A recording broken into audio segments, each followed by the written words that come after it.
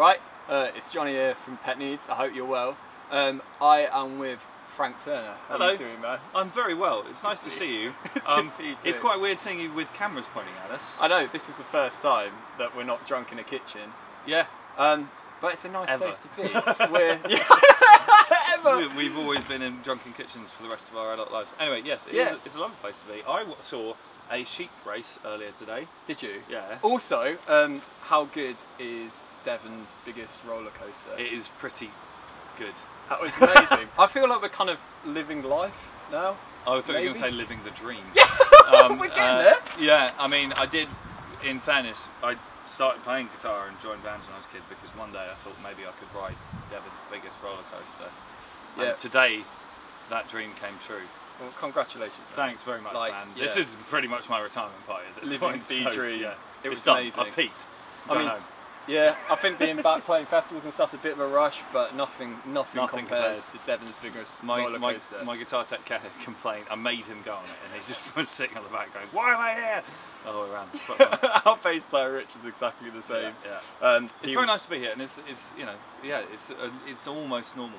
Yeah, it's getting there. Thanks so much for having us along as well. Yeah, yeah, of course, man. Like, I'm a big fan. You know this to be true. Yeah, now thank you very much. On camera. It's mutual, Yeah, man. It's now. mutual. Why are we here? Where are we? And why We're are we here? in Bideford. We're here because there's a gig, an actual gig. I mean, this is worth talking about actually. So last summer, when there was a sort of unlocking for a bit, there were a few people doing socially distanced outdoor shows, and quite a lot of people in the industry, it felt to me like they slightly turned their nose up at it.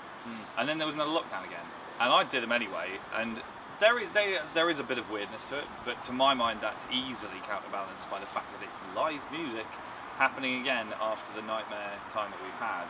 And you know, and then exactly the same thing's happening again this time around, as in like a few basically entrepreneurial promoters are out there doing these things, and a lot of other people are going, oh, I'm just going to wait until there's normal again. And this part of me thinks, well, you're going to be waiting a long time, and I want to play. I want to do what I can to get live music back up and running again. So we kind of put together this little run of shows called The Gathering, and this is the first one. And all hail the people at the Big Sheep in Bideford, because they were doing it last year and they're doing it this year. And if more promoters were just more forward thinking like that, there'd be a lot more going on right now. But whatever, we're here. We've got you guys, we've got Skin Leicester, Semantics guys, and us, and it's going to be a lot of fun. Oh, I'm so excited. I'm so excited to play in front of people again. It's going to be so cool. I know, even if, you know, and they're in bubbles and they're a little way away and all that kind of business, but they're still there. I said they're like kind of in small circles of 6, right? Yeah. So we could theoretically have kind of 100 circle pits, mini circle pits. That's the dream. That's the aim. That is the dream. From the off. Right. Yeah. Good. You put up an Instagram post today saying you slept on a bus and woke up next to a stage, and it's kind of like a glimmer of old life coming back. And one of the questions I had, kind of like lockdown, was kind of a time where it was kind of forced for us to kind of like take stock and reflect on life and reflect on where we've been in life, and also reflect on where we want to go as well. And I just wanted to know, do you think that anything's changed in your attitude or your approach to music and touring going forward as a result of lockdown? Or are you jumping straight back in? Well, I mean, I guess the first thing is, the thing I've learned over the last year is that there's not going to be a light switch day where suddenly everything's fine again, and I think there's going to be a long and bumpy and annoying road out of all of this. You know, we will get there, but it's just, you know, we've had the setback here recently, and doing a download pilot tomorrow, but there's a lot of kind of weirdness and lack of clarity about what isn't allowed, and you know, I think it's going to be pretty stressful for people who work in the live music business for quite a time to come yet.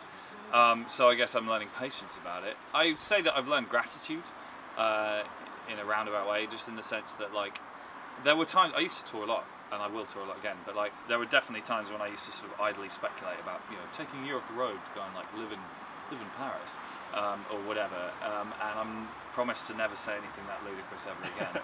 And I'm you know, I love touring. It's my culture, it's my social life, it's my passion, it's my art, it's also how I make a living. So, you know, I've definitely, I'm going to quote Jenny Mitchell because I can't avoid it, but nor would I wish to. She's amazing.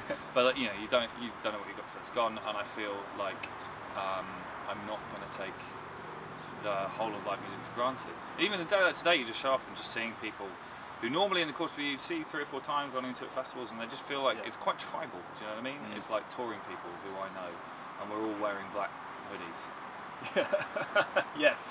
and you know, and whatever else. And we all know about like how to do a sound check and how to ride to a show, and it's, I don't know, it's just feels like my people, and I miss them. And there's definitely, you know, I was talking to a friend of mine a few months ago having a Zoom beer, which is a thing I wish I'd never have to do ever again. And he just sort of said sometimes it feels like a dream that we once had, that we used to travel around the world and play for different people every night, and it was such a privilege, and I wish to get back to that very quickly, please. You know, I've rearranged other parts of my life in the last year, but the central thing for me is that I want to get back to being who I was. I want my life back, to be blunt. Yeah, 100%. Do you think that's influenced the new album title? Yeah, to a degree. I mean, I was sort of thinking, basically, I think what Lockdown's done in terms of the new record that I'm working on is it's kind of concentrated it a bit, in the sense that I was already thinking that I wanted to do a more sonically aggressive record,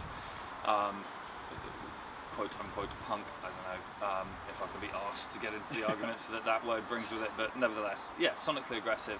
And I'd had the idea of calling a record FTHC, floating around and this kind of thing. I think Lockdown kind of has just given me time to just really distill that and concentrate it. Yeah, like, I mean, I had sort of 10 songs written in the start of 2020 and was probably going to write another 5 and then call it a day, and I've written 28 songs now for the new record because I had time. And you know, some of the stuff that will be on the final, I haven't decided yet what's going on the final record. We've recorded 16 of them, but yeah, it's kind of cool. It's given me an opportunity to really knuckle down into what it is I'm trying to say. But it's a record that's written to be played live in a sweaty room, and I intend to do that. Cool. And you recorded with Rich Custody, right? Well, yeah, sort of. I mean, yes is the short answer, but we've not been in the same room together this time around because we did it remotely. We called him Holly from Red Dwarf because he was just a face on a laptop on bounced off the mixing desk, which was made considerably funnier by the fact that he doesn't know what Red Dwarf is or who Holly is. Oh, really? So we just kept going, all right, Holly, and he was like, what are you talking about? We were in a residential studio in Oxford, just outside Oxford, and with an engineer who's a friend of ours, and Rich was in Vermont in a studio, and we were slightly kind of met in the middle on the hours. We'd started sort of 1 PM, which was quite early for him, and work until pretty late for us. And it was pretty cool, and you know, we had there were bits that were done, other bits that were done remotely. The drums were tracked in LA by Elan Rubin from 9 Inch Nails, which is pretty cool. And talking about producing and stuff like that, just massive congratulations. Yeah, there we go. Look, here we go. Well, I just want to talk about the big news now. Like, massive congratulations on locking down being producer on the next Pen intro. Thank you. This is my lifelong dream. That and it was that and Devon's largest roller coaster. My two things. Right at the start. Thank you. That's very kind of you to say. I'm very excited about it. I mean, yeah. I was chatting to somebody about this just minutes ago. You know, I'm really sort of grateful that you guys gave me the opportunity to work on your mixing, your debut record, because I was very much at the beginning of my time. It's my debut mixing record as well, basically. And like, as far as I know, you guys are still happy with the job that I did. But all I can hear when I listen to it is how I would do it better. Yeah. Now, because it's a learning process as going on, and I think that, and also, you know, the guy you tracked with is called Tom. Did a phenomenal job in terms of working out arrangements and capturing sounds and that kind of thing. I'm excited to have a go at that side of it as well next time around, and just kind of really dig into it. So, and you've been, you were saying you've done like 26 songs for the new album. That's what you're making. Well, you're not making us do 26. You're making us do 15 first, which is a completely diffent way for writing an album for me. Well, like, I remember we had a conversation about this. You were like, write more, motherfucker. But yeah, I think it's good. But don't stop at 16 as well. Keep going. We're doing it in November. Yeah, we're getting there. Getting there. And you've sat next to kind of some of the world's best producers. Yeah. When you had less of an interest in producing. Yeah. And then I'm really annoyed with myself. I was reading Facebook whilst Butch Walker was miking up the drum kit. I'm an idiot. Anyway, sorry. Yeah, I was gonna say, are there any moments that stick out where you're like, I wish I was paying more attention there? No, I mean, I was paying attention to the. I mean, I've always paid attention to the arrangement side of my music. Obviously, I'm talking more about the kind of the technical minutiae, mic placement, mic choice, compression, that kind of business. I didn't pay a huge amount of attention to that in the past, and it annoys me that I did it because it's a very fine art. But you know, yeah, things like kind of arrangement, stuff like that, and like, so working with Rich and working with Butch, two very different experiences. Rich is a very, very meticulous producer. Butch is much more in the school of like, shove it, you know, plug a guitar into an amp, shove a mic in front of it, we'll fucking sort out the sound later and just play it well. And there's attractions to both approaches, I think. So So yeah, you know, I have learned a lot from these guys. There's a technical side of it which I could have paid more attention to.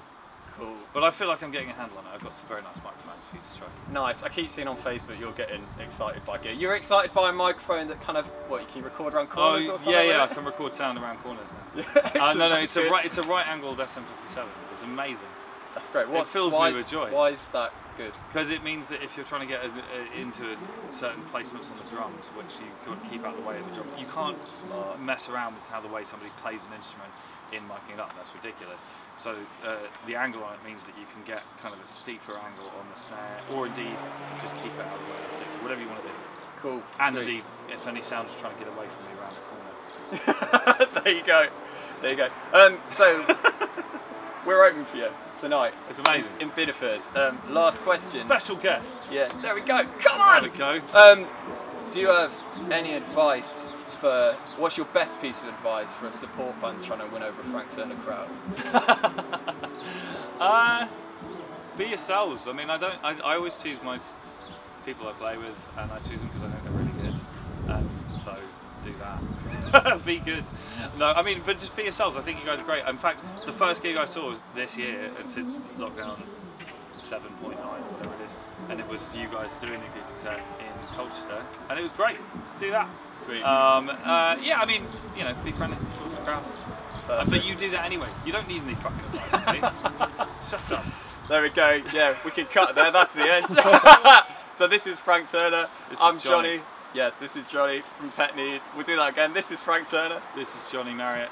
Am I allowed to say your surname? Yeah. All right, there we go. Well, I could say yours. Okay. Do it one more time. This is. I'm not going to cut any of it. This is Frank. This is Johnny Marriott from Pet Needs.